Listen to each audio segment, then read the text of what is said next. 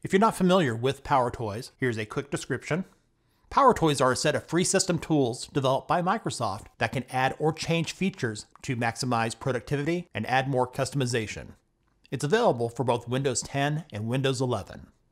When I first did a beginner's guide for PowerToys, more than 5 years ago, when it was first released in 2019, there were only 3 utilities included.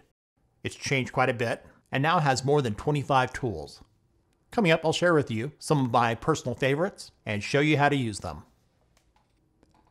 Microsoft PowerToys is not built into Windows. To use these awesome tools, you'll need to download it and install it. There's 2 places where you can get it from. The first place is from the Microsoft Store. For most of you, this will be the best place to get it from. The other place to get it from is from the GitHub website. The link to this page will be in the description.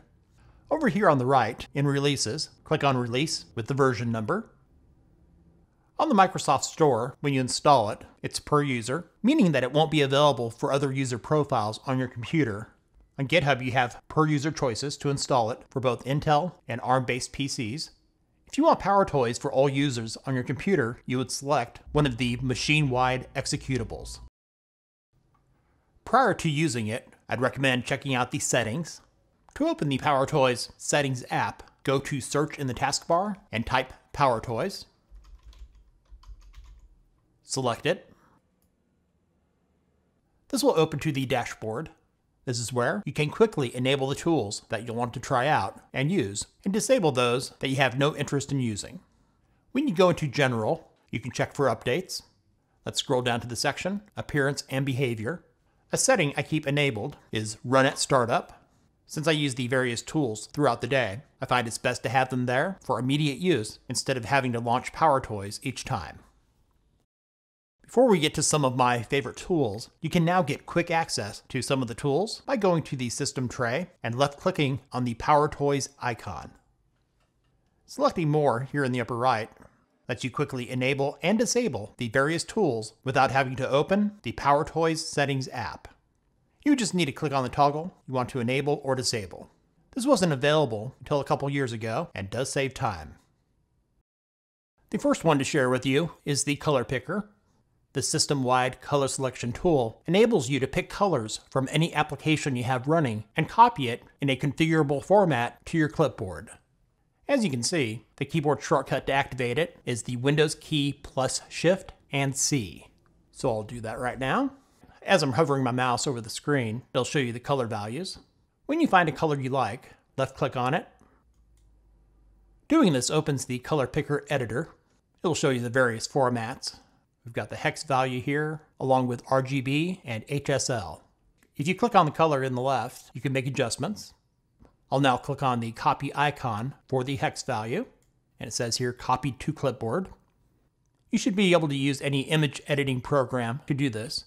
For example, I'm using the free image editor, GIMP. I'll select the foreground color here on the left.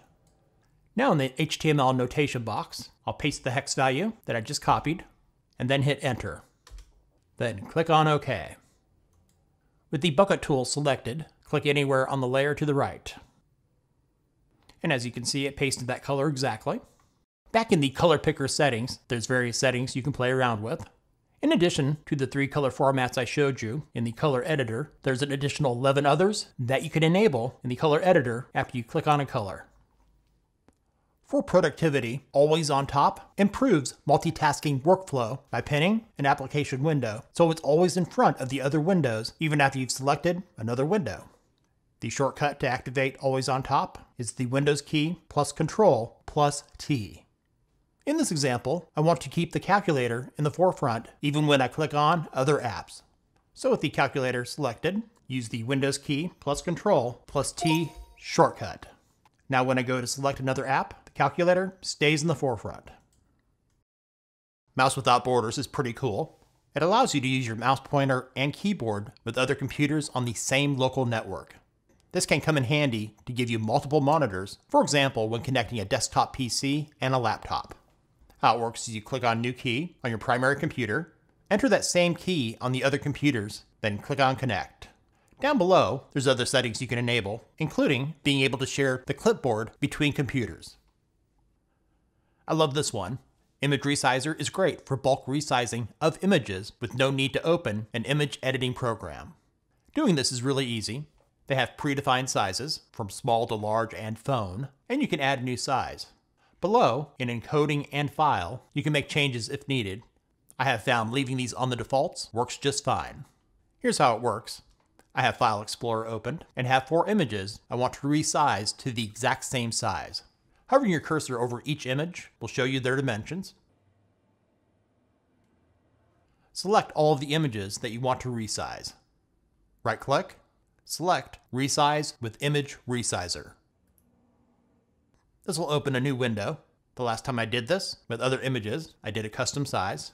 Clicking here at the top, you have the choice of the predefined sizes, or you could select Custom, which is what I'll do right now. I'm going to make all of these 150 by 150. Then click on Resize.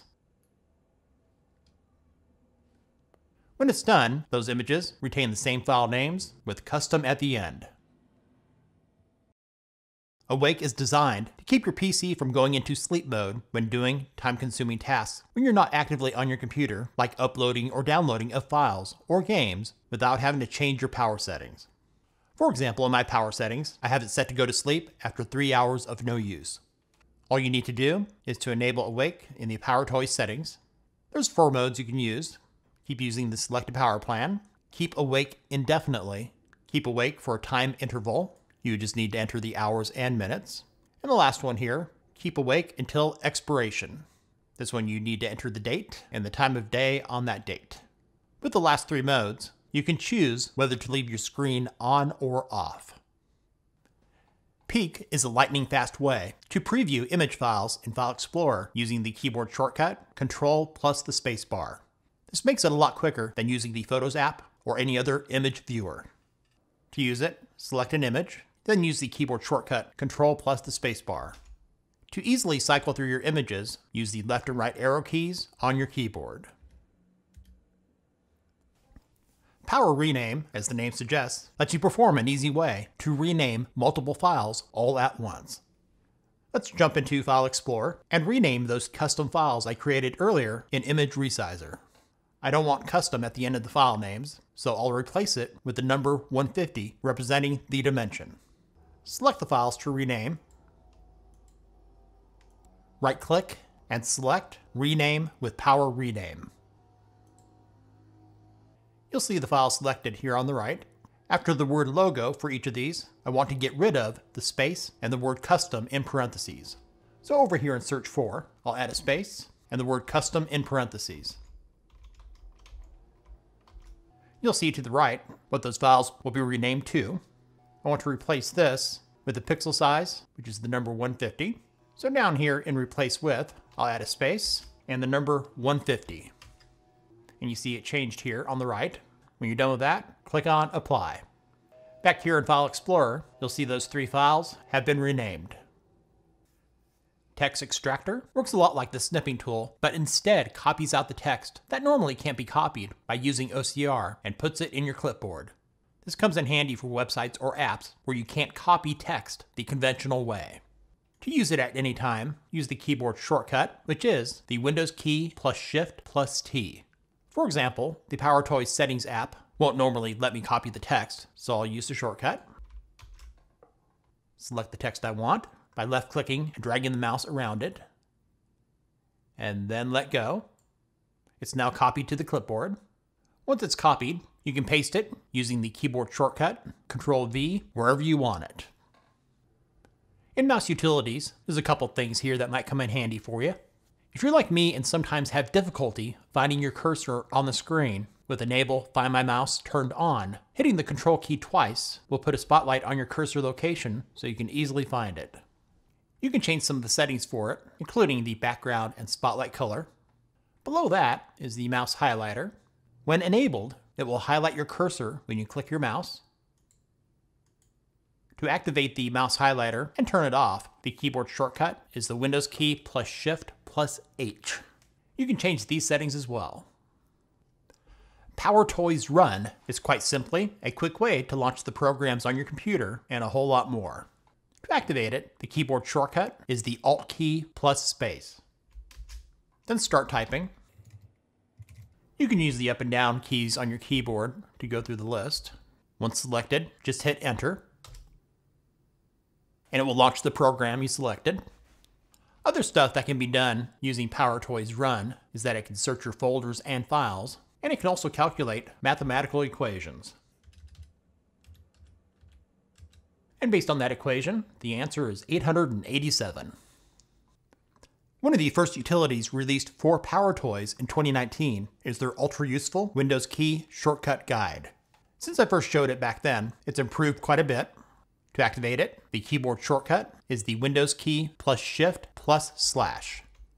This will bring up an overlay with the shortcuts that can be used while holding down the Windows key. For example, to open Windows Settings, that would be the Windows key plus I. To open the emoji panel, the Windows key plus period. To open File Explorer, Windows key plus E, and so on and so forth. You'll notice that the first 10 programs from left to right in the taskbar are numbered. Pressing the Windows key with the associated number will open that program. So if I wanted to open Brave, that would be the Windows key plus 6. Pressing that same keyboard shortcut combination also minimizes it. Thanks for watching. Links to download PowerToys is in the description. If this video was useful for you, give it a thumbs up and share it with others. What are your favorite tools in PowerToys? Let us know in the comments.